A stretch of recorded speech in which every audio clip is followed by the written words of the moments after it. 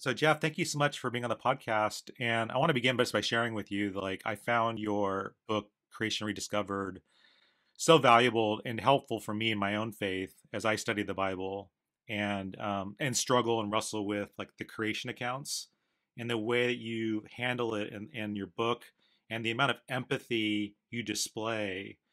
Um, because there's so much controversy, there's so many arguments between Christians on the creation accounts in Scripture and how do we interpret them. So I wanted to start off by, first of all, thanking you for writing Creation Rediscovered, and then beginning by asking you, like, how can we as Christians display more empathy for each other when it comes to like the creation accounts in the Bible?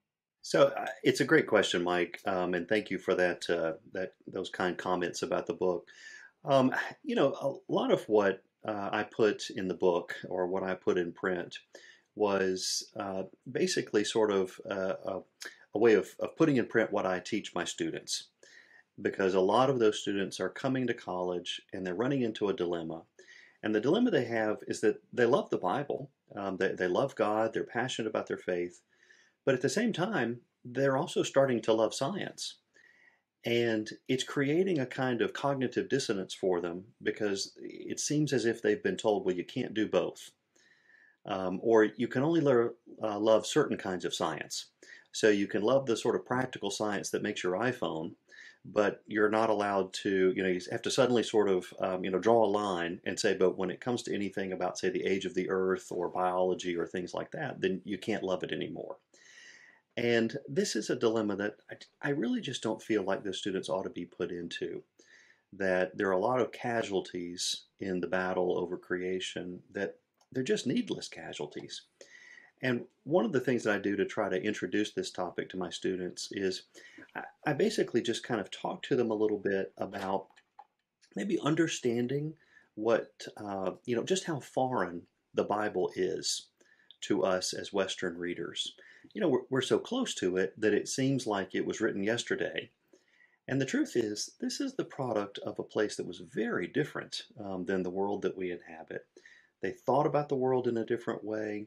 They almost inhabited a different world because, when they, for example, thought about what shooting stars were, well, they thought they were stars. Because how in the world, if you were an ancient person, how would you have distinguished between that little pinprick of light that's in the sky and that thing that streaks across the sky? Well, we know that's not the case today, but it's only because we're the inheritors of a long train of science that's told us this.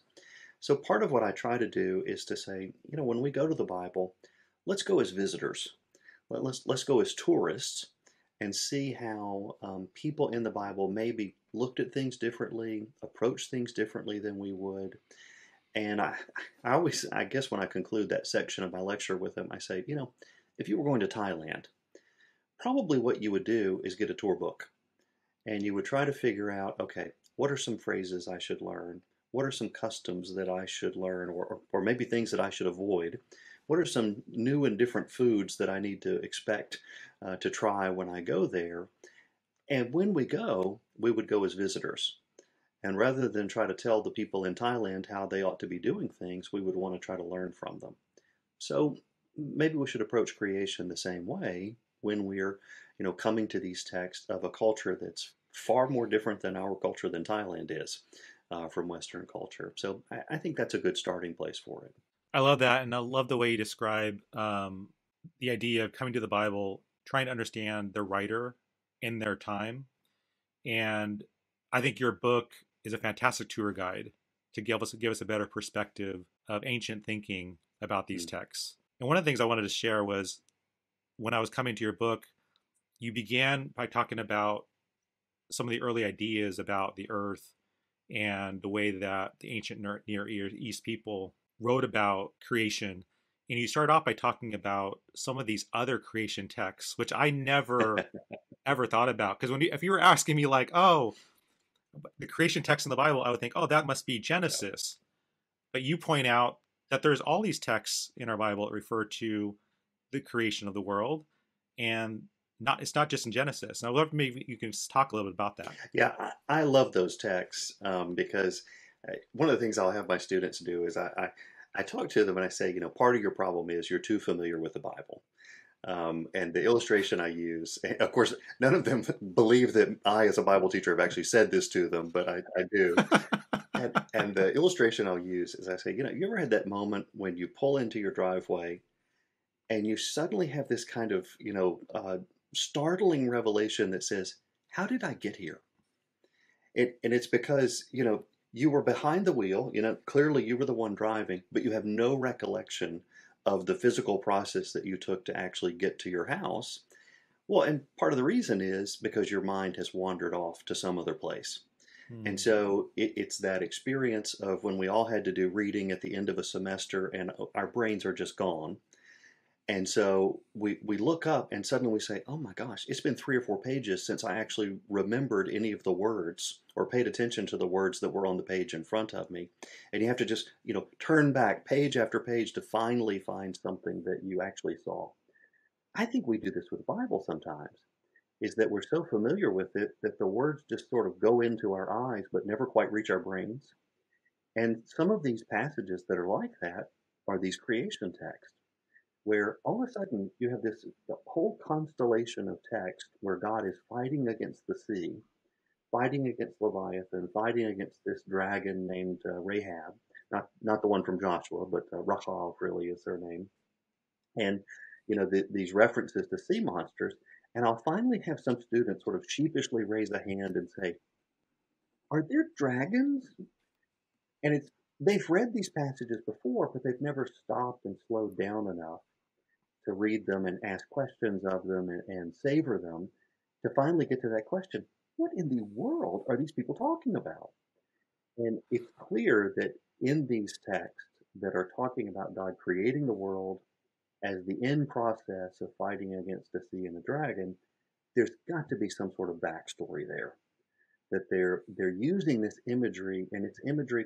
It's a little bit like when you watch a movie, and so they make some pop culture allusion that if you don't know the background story, the illusion inside the movie sort of falls flat. There's this great line in the Avengers where Iron Man says to Thor, no hard feelings, Point Break. But if you don't know the movie Point Break about all these surfers with shoulder-length blonde hair, then you look at it and go, why do you just call that guy Point Break? What's up with that? Right. These are those sorts of texts. They're making allusions, and if you don't know the backstory, then you don't pick up on the allusions. I love that. So can you talk about the allusions of the battle between God and the Leviathans? So what's so interesting is there's this Babylonian creation story that's called the Enuma Elish. And it's an interesting story. What it really is about is they're trying to wrestle with, how did the city of Babylon get to be the chief city? And, how does Marduk, the Babylonian chief god, get to be at the top of the pantheon? Because he's not the oldest god. And so this story walks through, how creation begins with nothing but water. And, through a series of battles, eventually Marduk fights this dragon named Tiamat, kills her, splits her in half, creates the world from her carcass, and then eventually creates humanity to do the work of the gods, there in the story. When you really dig down into the details, it is so clear that these biblical stories in Psalm 74, Psalm 89, Isaiah 51, Job 7, Job 26, and so forth, they're all alluding to this kind of story. And so God is fighting against the sea, which is also a dragon, just like Tiamat is also the sea in the Babylonian story. God is splitting the sea. He's creating the world from the remains of this, sort of chaotic mess that was there. And as a result, God becomes king. And it's the same story as what Marduk is doing in the Enuma Elish. It's the kind of allusion that somebody in the biblical world would have readily picked up on. That, when they hear God's fighting against the sea and becoming king and creating the world, well, this was just the story that was, circulating around at that time. And what the Bible's doing is, honestly, I think they're doing a couple of things with it. One thing the biblical authors are doing is speaking in the language of their neighbors. And so they're just, putting this into terms that I think maybe, on the one hand, maybe the Babylonians would understand. But truthfully, putting it in the language that Israelites influenced by Babylon would understand. because the Israelites had, they've been in captivity in Babylon. They've heard these kinds of stories. These stories had made their way to Israel long before even the Babylonian exile. So part of what they're doing is even talking to their own people in theological terms that they would understand. And I don't think it's that crazy of an idea. This is what we do with our own kids, for example, when we try to teach them about theological ideas. I had a moment when it was not my finest parenting moment, but I let my sons watch Jurassic Park when they were far too young. 5 and 7 seemed like it was old enough. I mean, Barney's the dinosaur. There's dinosaurs in Jurassic Park. Really, it's about the Sure. same thing. And it was a disaster. My older son Oh was no. okay, but my younger son Elijah, my wife put him to bed. She comes out of the room and looks at me with this look that just says, "Thanks, you've broken the child." So, so Oh. I go in, and there he is. He's got the little chin quiver going on, and I knew what was wrong, but I said, "Elijah, you okay?" And he says, "I'm kind of scared of the T-Rex." And I remember vividly saying to him, "Elijah, there are no more T-Rexes." Well, you can imagine how well that went over for a kid who's just watched 2 hours of T-Rexes on the TV. Of course there are T-Rexes. And I said, after that, I said, if there were any T-Rexes, Abba, my sons call me Abba, I said, Abba would kill them. And he Mm. was he was a little bit better with that one. And the last one I said is, well, and besides, God is with us wherever we go. And you could tell at this moment that he was trying to buck up his courage a little bit. And he went, yeah. And God is so big that like his little toe could kick a T-Rex and it would just kill him. And at that moment, I, of course, said to him, well, technically, son, God is incorporeal. And so he doesn't actually have little toes. And, it's sort of Orthodox Christian thought that it's wrong to attribute a body to God and so forth. And, and at this point, when I'm telling this to my students, they're like, you did what? And I said, "No, of course I didn't tell him that. What I said was, you're right. But the truth is, he wasn't right. God is incorporeal and he doesn't have little toes to kick T-Rexes and so forth. Well, why did I affirm something that theologically is not exactly true? It's because I was putting it into language he could understand. And I think that that's what some of these biblical authors are doing is they're borrowing these images of creation that are around them to put into terms that their readers and hearers could understand. This is, if there were a God who took on the sea and tamed the forces of chaos, it would be our God and not Marduk, certainly. That's such a sweet story. How you're comforting your son. I have two little ones, so I think about that, and so I'm wondering for parents listening in, because sometimes I struggle when I'm talking to my kids about Bible texts like this, where I'm wrestling with it. I'm not even sure what I think about it. I'm running to commentaries. I'm going to your book. How do I now kind of explain this to my kids? So if we're talking specifically maybe about the Leviathan and God wrestling with the Leviathan, how would you uh, talk to this to a child who's like, "Hey, Dad, what does this mean?" Yeah. You know, it's not an easy question, and I kind of laugh because down on my workbench in my basement is a drawing of creation as it appears in Genesis 1, and so I've got it in a particular style, and I laugh because I imagine I'm the only person in planet Earth or on planet Earth who has a drawing of the dome overhead with the ocean and so forth on their workbench down there. Well, I have that drawing because one of my sons came and asked me and said, "How are we supposed to read these kinds of texts?" I, I don't know that I'm right in my approach to this, but I tend to take a kind of VeggieTales sort of approach because I think what VeggieTales is trying to do is to put biblical ideas into language that kids can understand at an age appropriate level. I don't know if they always get it exactly right, but what is one supposed to do with the story of David and Bathsheba when you're talking to a 6-year old? I mean, how do you talk about David committing adultery and eventually murder?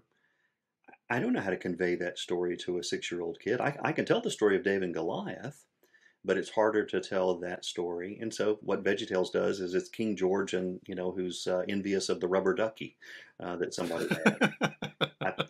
My favorite of these is, in the story of Esther, when instead of having the enemies who were going to kill, Mordecai and Esther, well, what happens instead of their being killed is they're sent to the island of perpetual tickling. Well, I don't. I mean, obviously, that doesn't capture what happened in the story. But how do I talk to a 5 or 6 year old about Haman and his crew being hung on the gallows that were, prepared for Mordecai? I think what we're doing is we're kind of speaking in the language that kids will understand. And I don't see any problem with our talking about some of the stories. I would say this even with regard to parables, treating stories that are parables as if they were just history stories, because at that age they really can't distinguish between the two. And so it doesn't bother me to talk about the story of the Good Samaritan as if it's a story of something that happened, when I realize that it's just a parable and didn't really happen, because there's no need in trying to get a 6 year old to try to distinguish between what's history and what's parable type fashion. So when my kids were little, when we talked about the story of creation, or we talked about Noah's Ark, or those sorts of things, I just talked to them in, just straightforward fashion, as if these were just, Bible stories. And once they got older, they eventually reached ages where they could think through issues of genre better. And we could talk about, how foreign people or people inhabiting this foreign world of the Bible had different generic categories than we have. And we could start to sort through those issues. Jeff, I also love the fact that you have a drawing of how the ancient people saw our world. Can you describe this drawing of like how ancient people, especially those who are writing our Bible and the creation accounts, how they viewed our world? It's so fascinating to me because if you read Genesis 1 literally, which I certainly try to do, well, what you end up with is God on the second day separates the waters from the waters, and he uses something solid to do that. And the Hebrew word for it is the rakia. I like the King James translation. They describe it as a firmament, which is something that's firm, something that's solid. So basically what they're thinking of is that there's this dome that goes overhead, and that's what supports this upper ocean that was above us. And what ancient people, I mean, all ancient peoples understood that this was the way that the world was structured. What they argued about was what was the dome made of. And so, for example, if you read in some of the intertestamental literature, you'll see where some people say that it was made out of crystal, and some people will say that it's made out of metal, and some people say that it's made out of porcelain. And you go, well, why would they think this? Well, it's crystal because you can see the waters, or maybe it's metal because the word rakia comes from this word that has to do with hammering out metal. Or how about porcelain? Well, it's because that's what you make bowls out of. You make them out of clay. Josephus talks about how the reason that they built the Tower of Babel was so they could make their way all the way up to the rakia and then dig into it and figure out what it was made of. And so this is the way everybody thinks about the way the world is structured. And they also, and this is it's also there in Genesis 1, they understood that the sun, moon, and stars were on this side of the waters. So they're embedded up in the dome. And you look at it and you go, well, that's the craziest structure of the universe I've ever heard of. And I argue that, no, it's not. This is what the world looks like. When we're kindergartners and we draw a landscape, we draw a yellow sun with a blue background.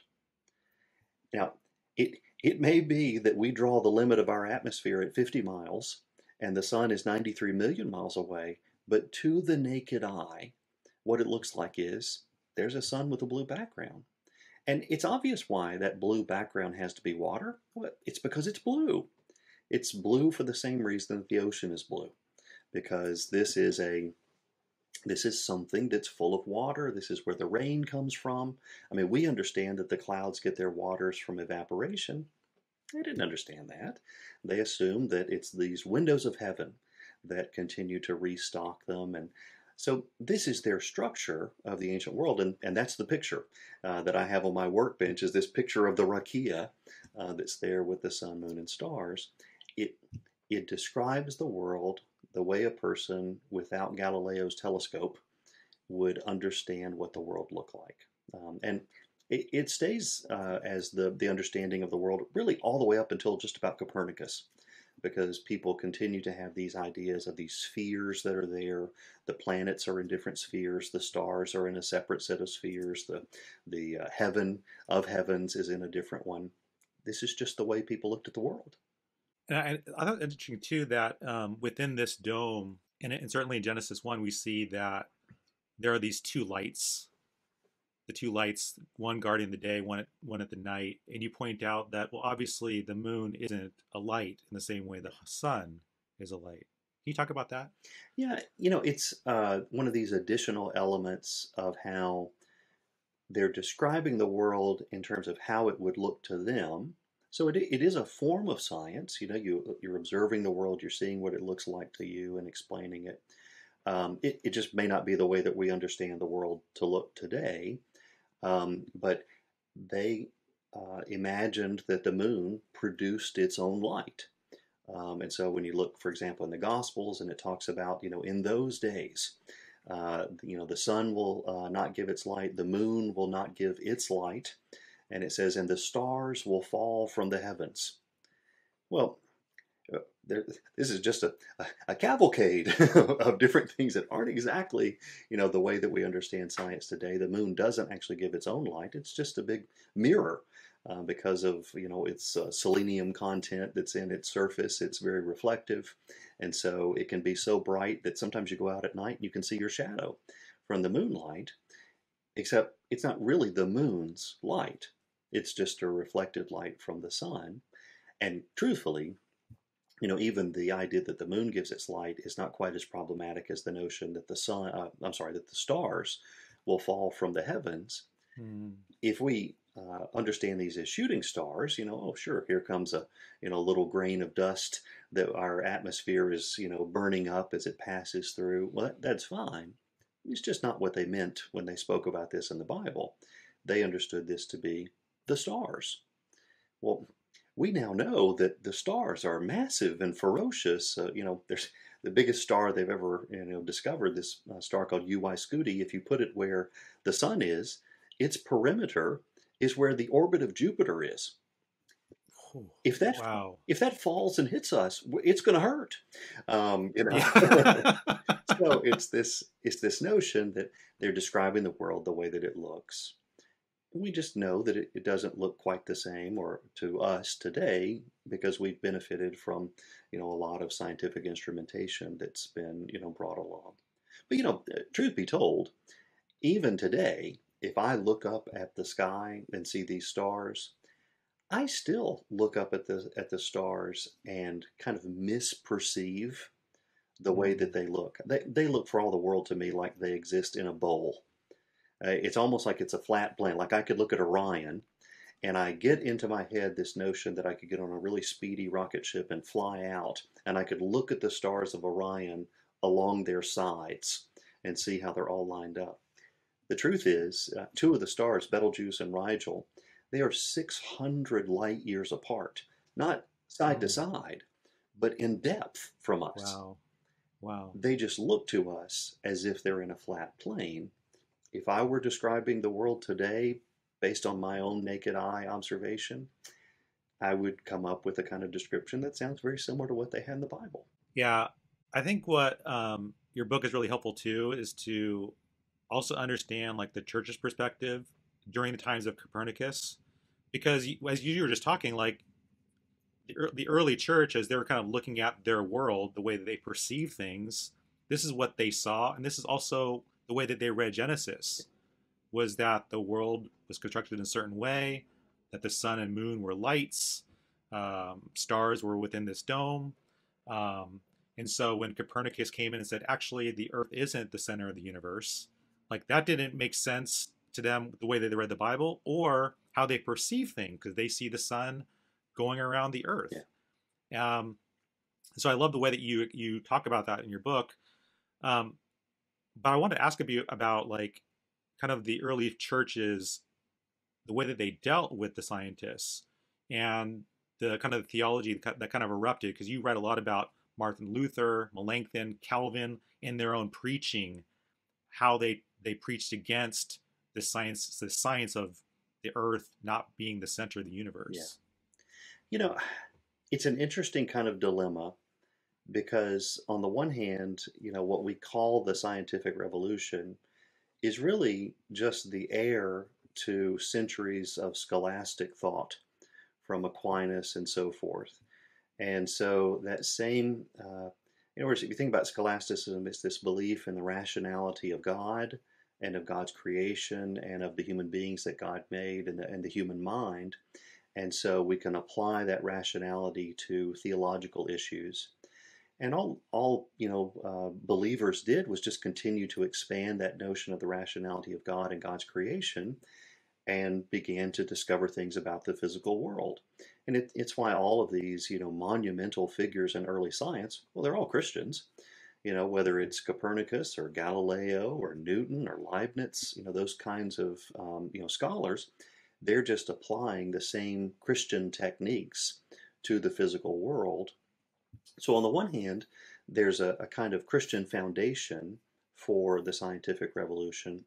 I think where theologians got into trouble, or where people in positions of power in the church got in trouble, it's almost this notion of kind of a misunderstanding of the sola scriptura idea.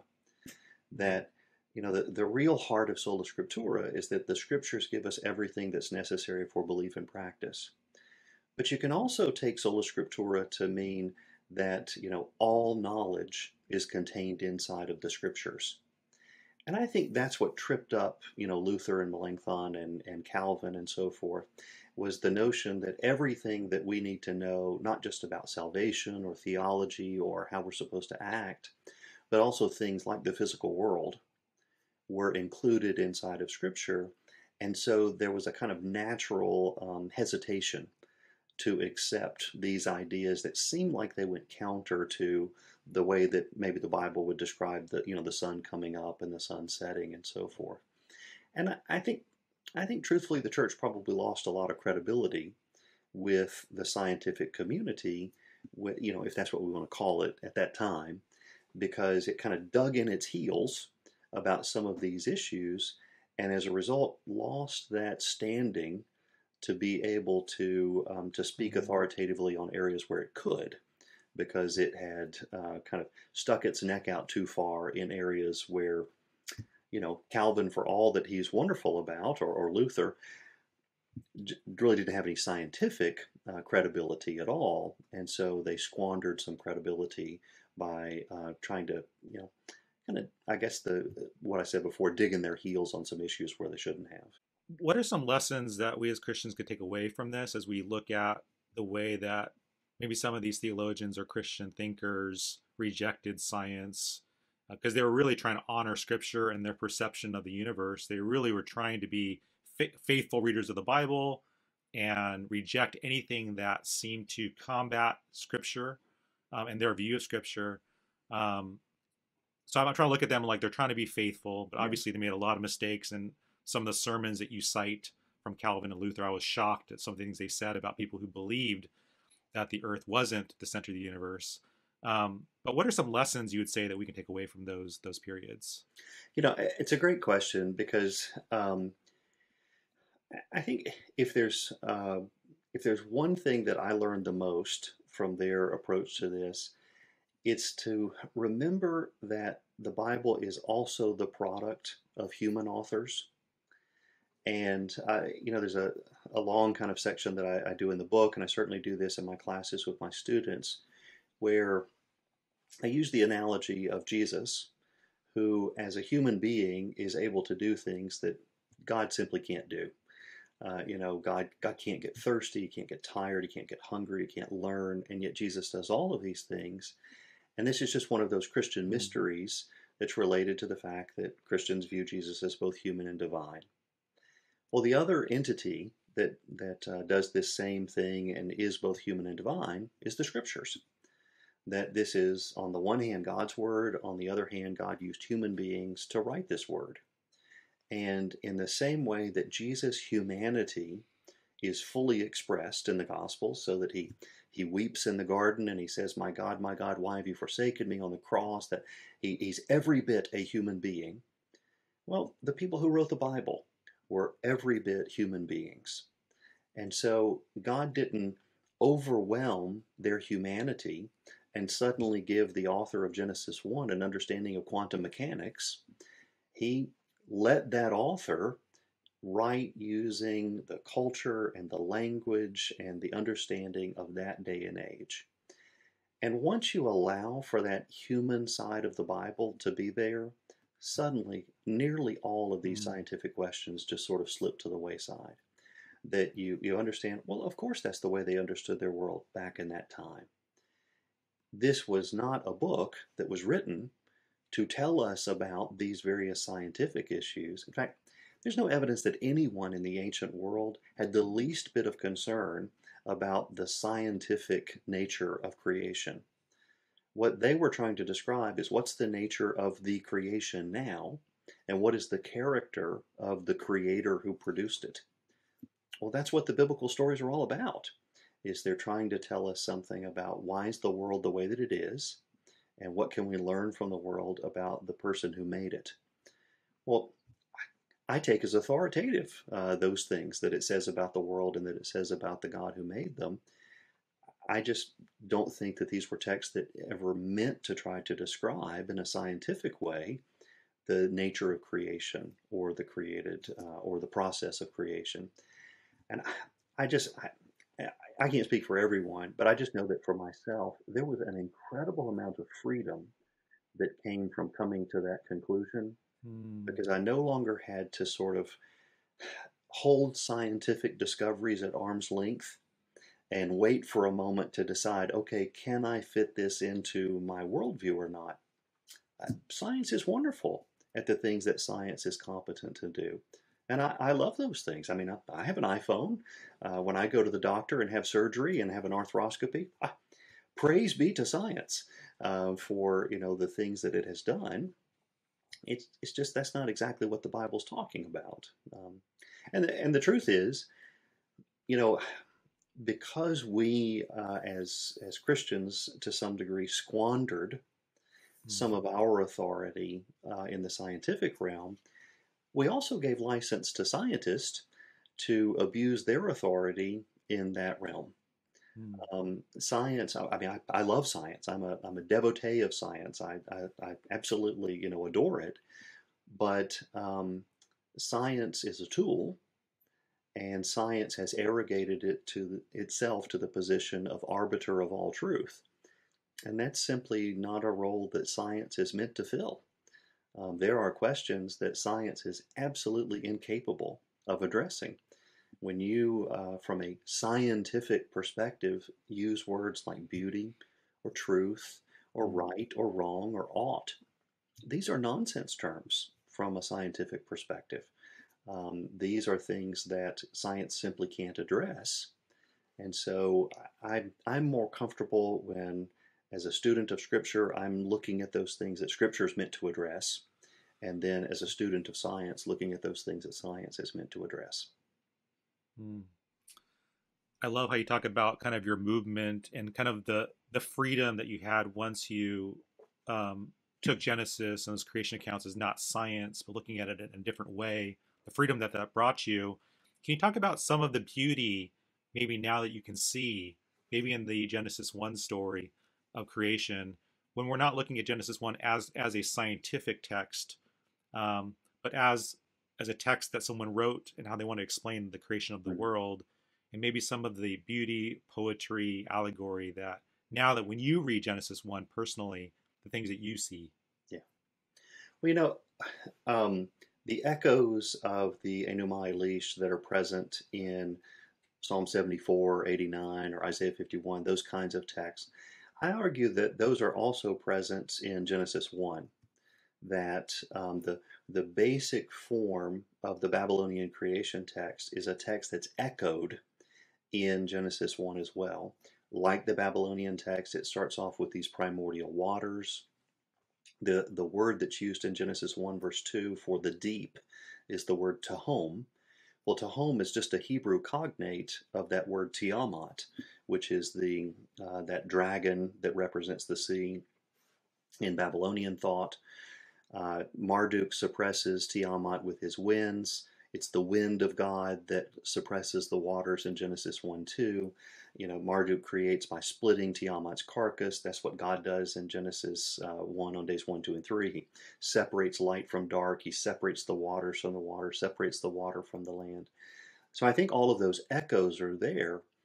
The thing that's different, though, about Genesis 1 as opposed to, say, Psalm 74, Psalm 74 is almost just a duplicate of Enuma Elish. Genesis 1 is more like an echo. It's a kind of allusion over to it that says, Babylon, I'm talking to you. I want you to know that I'm aware of how you do creation. Now let me show you how a real God does creation. And it's in the differences in the portrayal of God between Genesis 1 and the Enuma Elish that I think the real beauty of the text emerges. In Genesis 1, there is one God and only one God. In Babylon, you can't swing a cat without hitting a god. I mean, they're all over the place, and Marduk's having to scratch and claw to get himself to the top of the pantheon. Not in Genesis 1, just in the beginning, God. Not only is there just one God, but it's the manner in which God creates. In Genesis 1, it's so effortless. He just says, be, and creation flies to obey his will. In the story in Babylon, you got Marduk getting a bow and arrow and the wind and the net, and he's having to capture Tiamat and shoot her in the heart and cut her open like she's a dried fish that you're splitting in half. This is not the God of Genesis 1. This is a God who just effortlessly says be, and everything happens the way he wants it to.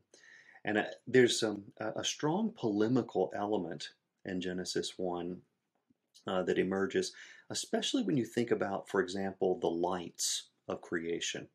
So if you think about day 1 when God says, let there be light, and there was light, he called the light day and the darkness he called night. None of this makes sense from a scientific perspective. That, suddenly we just have these random photons that are there, and you put the dark tons over on one side of the universe and the light tons over on this side. None of this makes sense. And what does it mean for there to be light? For there to be day and night, evening and morning, when you don't have the sun and the moon and so forth? Well, the reason the text is doing this, it creates light and doesn't get around to the sun, moon, and stars until day 4, because the sun, moon, and stars were Babylonian deities. This is the way Genesis 1 says, yeah, I'll get to you guys when I get to you. You're just not that big a deal. I can create light, and I don't need you to do it.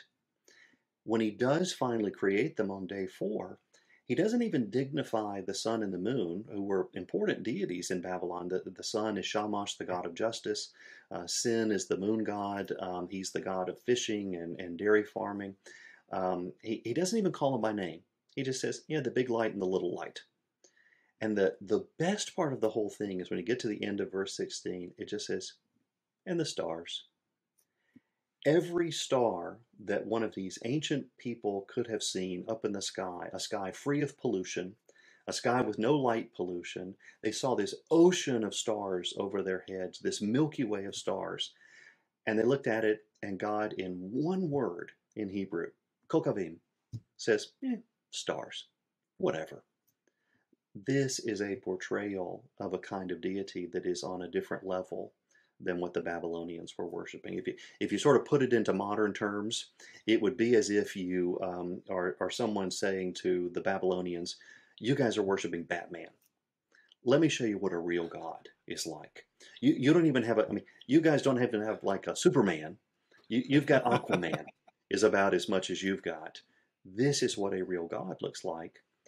And it's no surprise that that vision of God became so compelling, so that half the world today worships this monotheistic God that's presented in Genesis 1, whether you're talking about Christianity or Judaism or Islam, whereas nobody, until Reddit came about on the internet, worshipped Marduk. It had all disappeared. Where in the timeline of Genesis 1 would the Leviathan battle happen, or the battle with the sea that's mentioned in other texts? Where would that kind of fit in? What's interesting is I'm convinced that Genesis 1 removes that battle entirely. And so you do have in verse 2, the Tiamat is there, the Tehom, which is that deep in verse 2. But what is distinct is that the deep does not resist God in any way. It is just sitting there, and even though it's only sitting there, the wind of God is hovering on top of it. There's this sense of it pressing down on it and keeping it in control. So there's no resistance, and I think one of the ways that you can pick out that it's trying to subvert this notion that there was a real battle is God does actually make the sea monsters in Genesis 1. But he doesn't do it until I think it's verse 21. It's well into the text on day 5. They're like fish that are there in the sea. And Psalm 104 is this beautiful psalm that kind of recapitulates in poetic form the 6 days of creation. And it has the sea monsters in exactly the same place, well off into the latter part of the creation week. And it says there, you made Leviathan to sport with. So this poet picks up on the fact that the sea monsters, they represent Leviathan, but what is the purpose of Leviathan? It's not this dread character that terrifies the gods and sets everyone in fear. All it is your plaything, that it's there just as a toy. It's your pet that you have. And so you can tell that they're undercutting this notion that God actually had to fight in order to achieve mastery over creation. Wow, that's beautiful. And I love the way you described like the picture that the writer of Genesis was presenting to us as this Yahweh, this God is much, much different from all the other gods, all the other creation accounts you have seen out there. And this God is just speaking things into existence. Like you said, they become things based on his word. And then the way you describe like the creation of the stars is like an afterthought, like, oh, and the stars. It's so interesting. Yeah. It's one of the most compelling parts of the whole chapter to my mind because I'm kind of an amateur not astrology, that would be wrong, astronomy buff. Today in class, what we were talking about is Babylonian magic and witchcraft, and so we've been talking a lot about astrology and these kinds of things. So that's just what I have on my brain. But I've got my telescope, and I love when there's some particular kind of celestial thing that's going on to take a look at it. And it's one of these places where Genesis 1 is a text that gives and gives and keeps on giving. The prophets, their words, they were true then, and they're true later, and they're true later, and they're true later. Genesis 1 does this. The biblical authors saw far more stars than I get to see when I go out at night. I see 100. They saw thousands because they didn't have the same pollution that we have to wrestle with. On the other hand, because of the beauty of science, we actually know there are far more stars than they ever imagined, and yet we can reaffirm that same idea that to the God that's described in Genesis 1, even the vast trillions and quadrillions of stars that are out there, this is a God who just says be, and then he brings them into being. So it's, I'm a science buff, and so I think the process by which God brought them into being was this long, slow symphony that has taken place, over the last, many, many years. But I don't see that as any sort of threat to the way that Genesis 1 describes this creator. Well, it's absolutely beautiful the way you presented Genesis 1, both here and also the way you expand on it in your book. Before we go, Jeff, can you give advice for the reader out there who is maybe struggling? They've read all the debates between Christians on Genesis 1, and they're maybe feeling frustrated, overwhelmed, and maybe just like ready to give up. And like when they get to Genesis, just let's move on and quickly get past this creation account.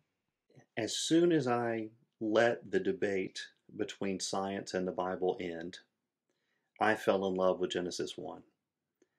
When I grew up as a kid, I looked at, I was a really strong, committed scientific creationist, And as a result, I never really read Genesis 1 for what Genesis 1 was trying to say.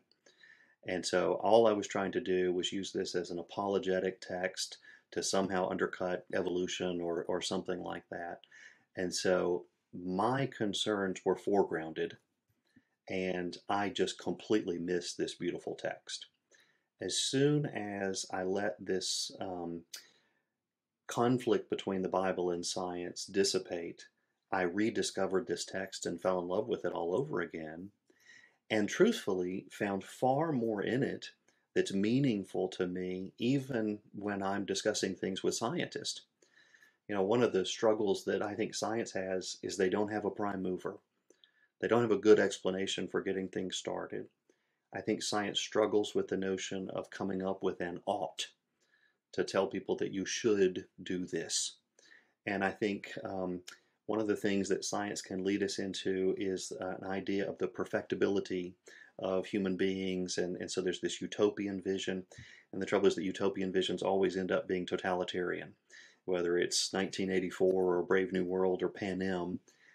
Well, when I read Genesis 1, I find the alternative to all three of these kinds of problems. I have my prime mover, and my prime mover is a loving God who cares about creation.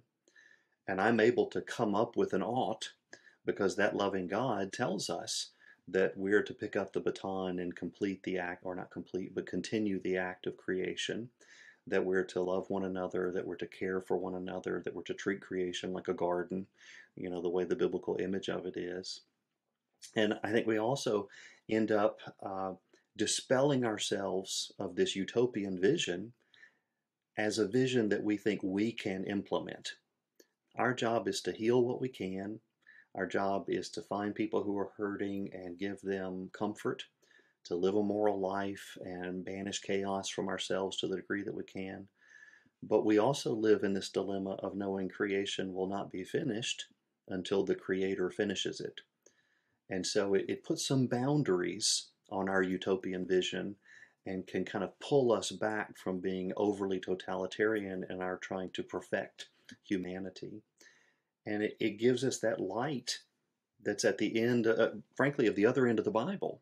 It's when you get all the way to the very last two chapters of the Bible that you have this wonderful vision that says, I saw a new heaven and a new earth, and there was no more sea. And you go a little bit later in the passage, and it says, and there was no night there. The author of Revelation is the best reader of creation in the entire Bible, because this is someone who figured out that part of what Genesis 1 is doing is it's describing how the world begins with water and darkness. God begins the process of creation, but he doesn't finish it. And we live in this limbo of that unfinished creation, anticipating the day when God will make all things right, that there'll be that new heavens and new earth with no more sea and no more night there. I don't know if there's really a creation with no ocean and no darkness. That's not the point of the text. It's a time of saying that all of that brokenness of creation will one day not be broken anymore. That the tears will be wiped away, death will be no more, crying and pain will be no more, because Jesus makes all things new. I think that's a very biblical understanding of how creation works in the Bible. Oh, that is so beautiful. And I love how you brought Genesis and Revelation together to show the beauty of creation and the new creation to come. So, Jeff, thank you so much for your time on the podcast and for writing this awesome book. Well, thank you very much. It's been a real treat to be with you. Thank you so much. Hey, thank you so much for watching this video clip from the Delgado podcast. To get more videos just like this, simply subscribe here on YouTube. Take care.